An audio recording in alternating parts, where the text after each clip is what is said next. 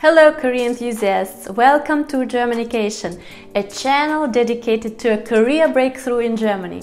My name is Anna and in this video I will answer your most urgent questions at the moment about the German tax and social security system, so that by the end of the video you will be able to tell which contributions you will have to pay in Germany and which amount will remain in your hands after paying taxes.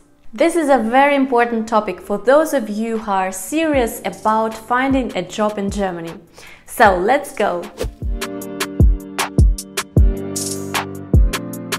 Once you get employment and earn income in Germany, you have to pay taxes and there is an obligation to pay health insurance.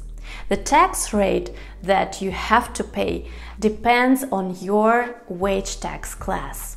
There are 6 of them, and your marital and family status define the class that you get. Within the individual wage tax class, there are differences between flat rates and allowances. This subdivision facilitates the wage tax payment for the employers. Under certain circumstances, wage tax classes can be changed. Generally speaking, the first tax class is for single employees, the second for single employees with a child, the third for married employees whose partner does not have an income, the fourth is for married employees, and the fifth for married employees whose spouse already has the wage tax class number 3. And the 6th class for those employees with multiple employers. Apart from that, additional 5.5% solidarity surcharge reduces your monthly salary. There is another quite substantial tax position on the payslip, and it is church tax. It ranges from 8 to 9%. Please pay attention here. You can actively resign from the church in Germany. Talking about income, you might ask which types of income are being taxed in Germany. There is almost no position that is not taxable in Germany. Obviously, your monthly wage, bonus, benefits as transportation tickets or vouchers, a company car, and so on. You don't pay taxes yourself, but your employer withholds them and pays through the monthly payroll. There are also expenses or costs that you pay during a year and which you can claim in the annual tax return declaration. In German it is Steuererklärung. This has to be submitted by the end of the March of the following year. In this way, some of your expenses, as for example commuting costs, moving expenses or double household expenses, will be compensated or returned. The tax declaration is obligatory for everybody working in Germany. If you forget to make it on time, and it is usually the end of July of the subsequent year, then the financial authority will estimate the amount of the owed taxes and you will have to pay penalties. This might be a painful experience because you will have to pay it almost immediately.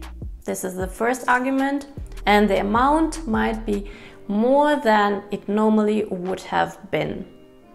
So don't forget, tax declaration is very important in Germany. Other additional positions of taxable income which flow into your annual tax declarations are rental income, interest and dividend income, as well as capital gains and losses. However, some positions reduce the tax payment liability, and this is, for example, child allowance, Kinderfreibetrag, or a certain lump sum, Pauschale, for, let's say, home office or income-related expenses like Werbungskosten. Now we come to the next obligatory contribution that diminish your salary. These are social security payments. They consist of 4 branches. It is health insurance, in German it is Krankenversicherung, nursing care or disability insurance, it is Pflegeversicherung, unemployment, Arbeitslosenversicherung, and pension insurance, it is Rentenversicherung in German. The insurance contributions are shared and paid by the employee and the company. Therefore, just half the percentage. The general contribution in health insurance is about 14.6% of your salary. As already mentioned, this amount is paid half by the employee and half by the company. Similar is with the disability or nursing care insurance. The rate is only 3.05%.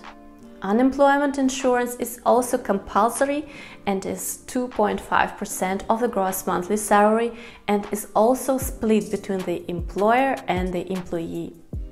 And the last is pension insurance, which is the major and amounts to 18.6%. By the way, there is an additional insurance branch that also relates to employment. It is accident insurance, Unfallversicherung, but it is completely covered by the employer. However, if you are an expat and there is a social security agreement between Germany and your home country, then it is possible to receive a partial exemption from German social security system contributions. So check that out. Similar to taxes, your social security contributions are paid monthly by your company. Now I want to look with you at an example of a gross net salary calculation. Let's take an average gross salary of 58,785 euros as mentioned in our video about the salaries in Germany. So, now let's have a look at any of gross net calculator. I will take this www.gehalt.de as a gross annual salary. I put 58,780 euros as annual salary, and I put for wage tax class number 3, which is for married couples or for married employees, and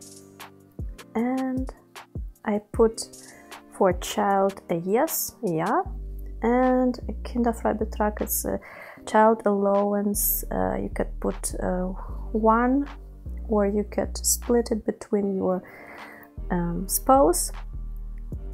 Let's put a 1, and for church I put no,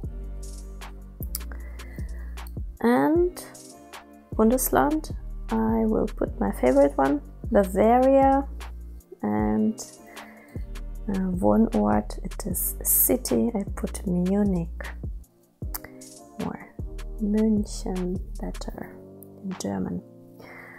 And for job title I put Fach Informatiker, it is IT specialist.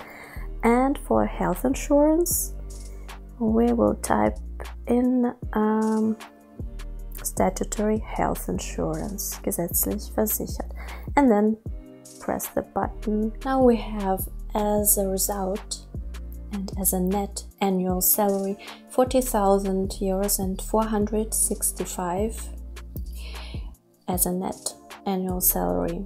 So deductions for taxes and social security payments are in total, in this case, 18,314 euros. So let's get back. Now calculate your net salary, which you think you can expect or which has been offered to you if you are in negotiations with your future employer at the moment. And get to know what amount will remain in your hands after paying taxes and social security. We will put the link to the gross net salary calculator down below. By the way, we decided to dedicate our next video to a very important topic, namely the living costs in Germany. So you will get the fuller picture of what you will be able to afford with your net salary, or in other words, what your net salary will be worth in Germany. Does it seem interesting to you? Then subscribe and hit the bell button not to miss any of our new releases. See you in our next video. Be positive and stay focused. Bis bald und auf Wiedersehen.